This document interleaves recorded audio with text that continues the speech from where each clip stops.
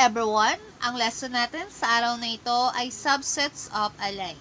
So, mayroong dalawang subsets si line, which is the segment and ray. So, i-discuss natin silang dalawa. So, unahin natin si line segment. So, a line segment is a subset of a line consisting of two distinct points. So, these 2 points are called the endpoints of the segment. So, it has a definite length and it can be measured. So, it is named by its endpoints. So, ito yung ating figure. So, in symbol, maglalagay lang po tayo ng line sa taas ng ating dalawang letters. So, ang pagpapangalan ng line segment ay using its endpoint. So, itong figure natin, meron siyang dalawang endpoints, which is M and J.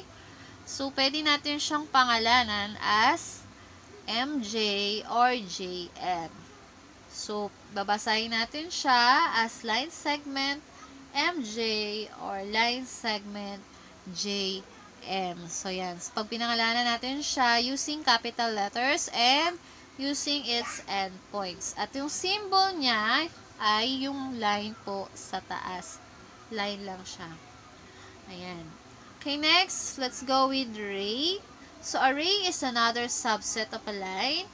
So, it has one endpoint and continuing infinity in one direction. So, a ray is named starting from its endpoints and following the point from which it is moving. So, ito yung ating figure. So, ang endpoint, pag nagpangalan tayo ng ray, doon natin kukunin, mag-start tayo sa kanyang endpoints. And then, followed by another point. At ang symbol niya ay arrow to the right. So, lalagyan lang natin siya ng arrow to the right. So, ang figure na to ay may pangalan na Ray MJ. So, pag binasa natin siya, Ray MJ. So, may symbol, pwedeng may symbol, or pwede nating isulat as Ray MJ. So, ito namang isa, ang pangalan naman niya ay Ray JM.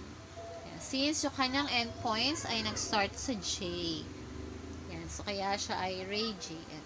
So, yan po yung dalawang subsets ni line. So, si segment, si line segment, at saka si ray. So, try nga natin tong sagutan. So, ito yung ating figure. So, magbigay nga kayo ng tatlong line segments sa ating figure, based sa ating figure. Okay, so pwede natin siyang, yung mga line segments na makikita natin dyan ay pwedeng segment ND or segment DN, segment NL or segment LN, segment DL or segment LD. Yes, pwede natin pagbaliktarin yung dalawang letters. Ayan. Next, name 3 rays. So, based sa figure, magbigay naman tayo ng tatlong rays. So, ang mga possible answer ay ray ND or simply ray DN.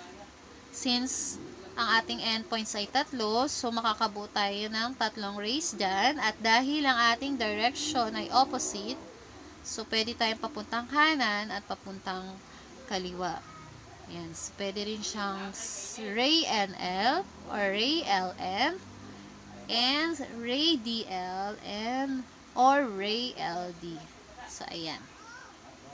So, ngayon, natutunan nyo na kung ano, kung sino si line segment at kung sino si ray. Ayan. At kung paano natin pangalanan yung mga subsets ni line. So, sana mayroon kayo natutunan sa araw na ito. Yun lamang po.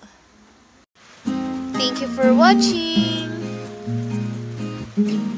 Don't forget to like, share, comment, and subscribe to my channel. Until next time.